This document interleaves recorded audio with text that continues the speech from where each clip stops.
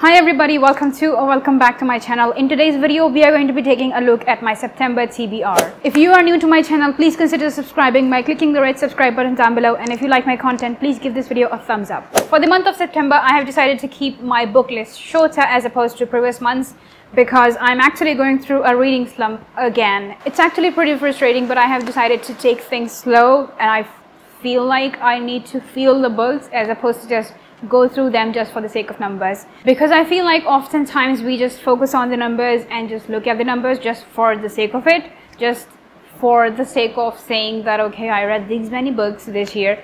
But I think that the numbers actually take away the feeling of the book, the actual feels that you get and the lives that you get to live through these different characters. So I think that it's a great idea to slow down sometime, and I am all about that, and I'm going to be doing that for this month and maybe next couple of months as well. The first book on my TBR is The Secret Garden by Frances Hodgson Burnett, and it's actually considered one of the best classics of children's literature. I'm looking forward to reading it because for once it's a children's book.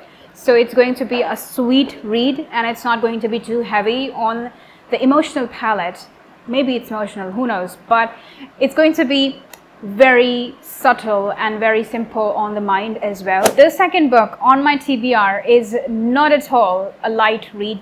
It's Rich Dad, Poor Dad. It's been on my TBR since quite a long time, but honestly speaking, I don't know even a speckle about finances or business. So if it's written in simple language, then it would be a treat to read because it would just give me a peep in the world of business or finances. So I am not exactly, I wouldn't say that I'm looking forward to reading it, but I am actually kind of looking forward to knowing what's in this book, because literally wherever I go on Amazon, at the bottom of that page, Rich Dad and Poor Dad is in my recommended section. Like, the universe wants me to read this, so why not? I'm just going to give universe a chance to prove that it's making good choices for me. So going to read this finally. Universe is going to take a big sigh after this, I feel like. So I have actually read a lot of good reviews about this and people say that it's a really good book. The last book that I am going to be reading in the month of September is something that I didn't finish in August, and it's The Goldfinch by Donna Tartt. I'm actually 200 pages in and I had to stop because it was keeping me away from moving on to the next books, and I wanted to read next books because it's actually a really slow book. It's pretty intense and it's a great book, well written book. I am in love with the way it's been written. So far the 200 pages, but it's a pretty slow book. Like, things happen so slowly. 200 pages in and I'm still getting to know about the childhood of the main character.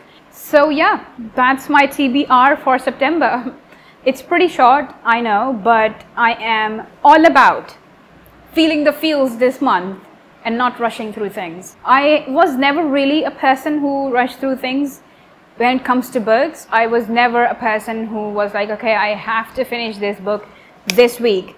But doing that this year actually drained me out a lot. So I have decided to just slow down and read things with my pace.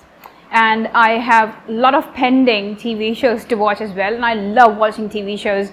So I'm just going to take a little break and watch some TV shows as well. If you want me to talk about them, by the way, let me know in the comments. With that note, we have come to the end of this video. I really hope you like this video, and if you agree with me, any of the things that I mentioned in this video, give this video a thumbs up, and do let me know in the comments below what you're reading in the month of September and how is your reading going for this year. If you haven't subscribed yet, please consider subscribing. It will literally make my day.